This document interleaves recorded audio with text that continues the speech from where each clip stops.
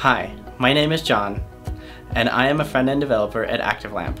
This past year, we had the opportunity to attend DrupalCon Los Angeles. At DrupalCon, we were introduced to a new testing toolkit called Shoov. Shoov is a visual regression toolkit that allows you to see visual regressions on your website directly in their web interface. Today, I'm going to show you how to set up Shoov and get your first test written. To get Shoov installed into your project, you should navigate into the project that you want to install it to inside of Terminal. From within there, you would run the command npm install -g mocha yo generate Shoov.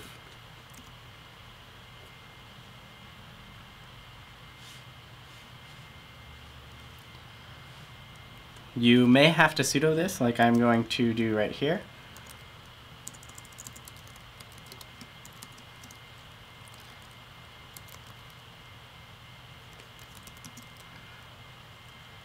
And once you enter your password, it should install.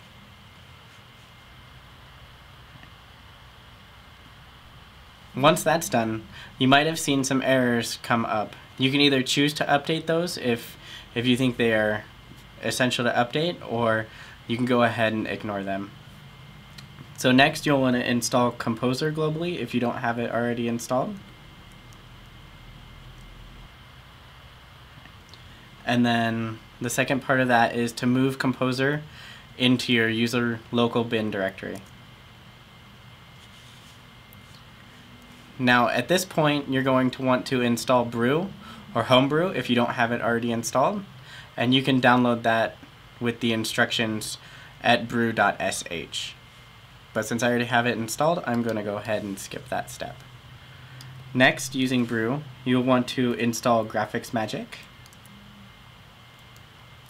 Running the brew install Graphics Magic command. And if you already have it installed, you'll get the warning like I already have, or that I got. Once you have the Graphics Magic installed, you want to go ahead and install your dependencies, and since we're using the Yeoman generator, we want to use the npm install yo, and we're going to go ahead and do that globally. And again, you may have to sudo this if you don't have the correct permissions set up. Once that is done, you can start to install other dependencies, such as the node plugin file type.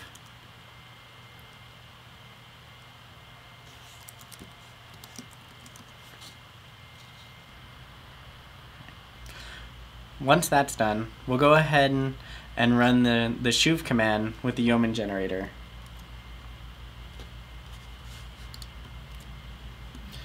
Which we'll type in yo Shoov, and then we'll designate our base URL. And since I'm going to be running this against ActiveLAMP.com, I'll go ahead and set ActiveLAMP.com as my base URL.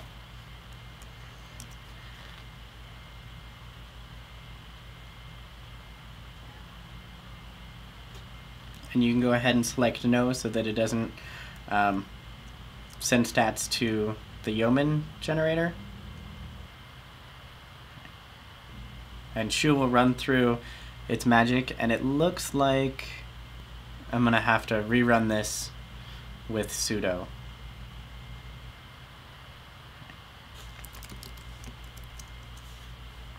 Alright, so I'm going to go ahead and rerun the command to try to get the node packages to install again.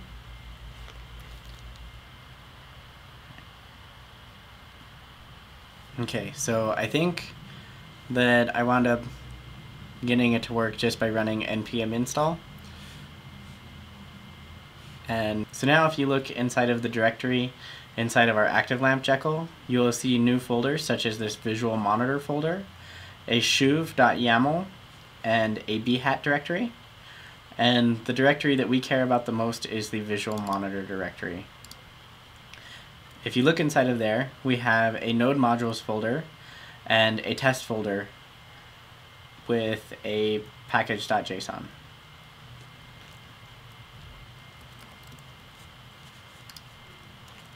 So we'll go ahead and cd into the visual monitor directory from within terminal.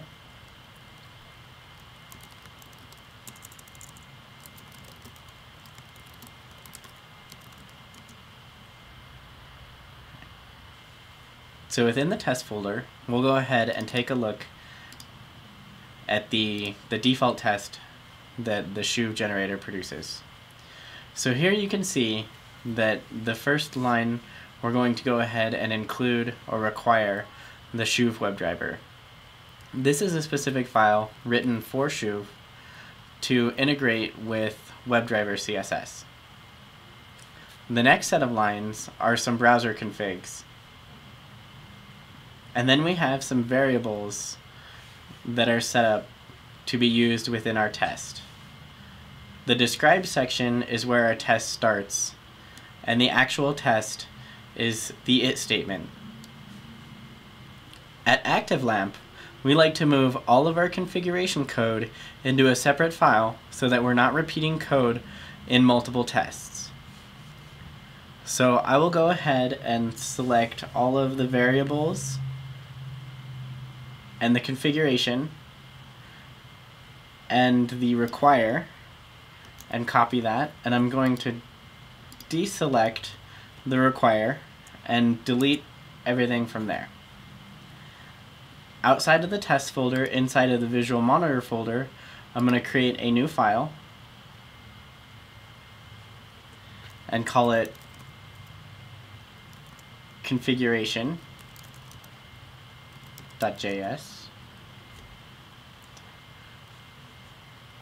And I'm going to go ahead and paste in all of the configuration that I just removed from the other file. At the end of this file, I'm going to go ahead and add a module dot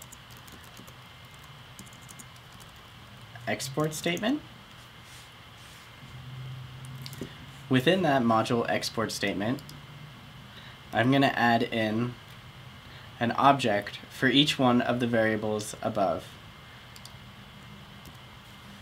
Then we'll go ahead and save this file and go back to tests. Within tests, we need to reference our file that we just created, and then everywhere we make reference to those variables that we moved out of this file, we need to add config dot to each of those references. Once you have added the reference to the config file for each of your variables, we can go ahead and run this test. This test will run against the home page of your website and use the browser Chrome as well as the settings for the screen sizes that are set within this test. We're going to go back to terminal and open up a new tab. Within that tab, since we are testing locally, I'm going to go ahead and run the Phantom.js webdriver.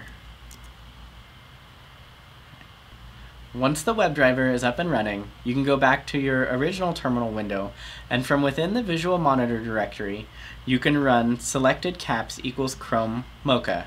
What this will do is it'll tell the testing framework that we want to run our test against Chrome using mocha.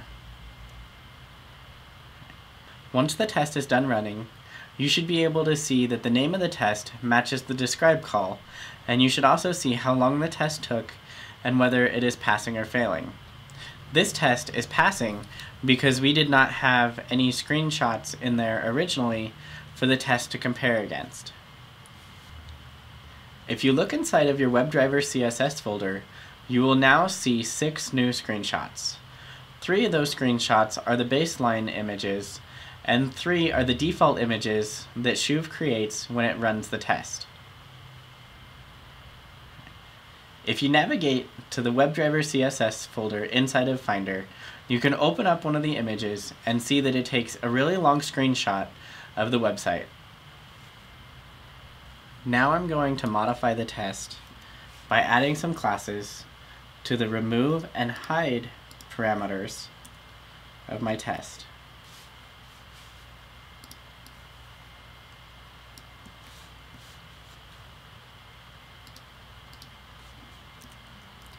Once I add those classes, it will find those selectors and either remove or hide them Removing will remove them from the DOM, and hide them will be like applying a CSS display none. Once I make those changes, I will go ahead and rerun my test. After the test finishes running, you will see that there is a visual regression, and it will give you a link to the app.shoov.io screenshot so that you can compare the previous baseline to the regression.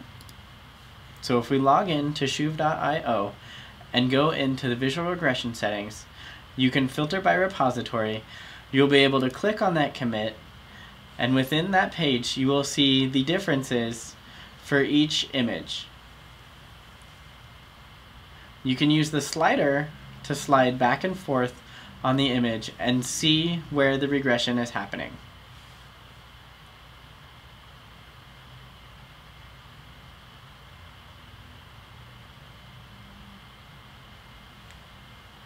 From within the Shoov interface, you can switch between the slidable diff and the colored diff. This would be familiar to you if you have ever used Wraith. Within the interface, you are able to select and download which images you want to save to your repository. You may also link your repository and be able to commit directly to that branch. That's it for now. If you'd like more videos like this, please visit ActiveLAMP.com. And if you enjoyed this video, don't forget to like, share, and comment.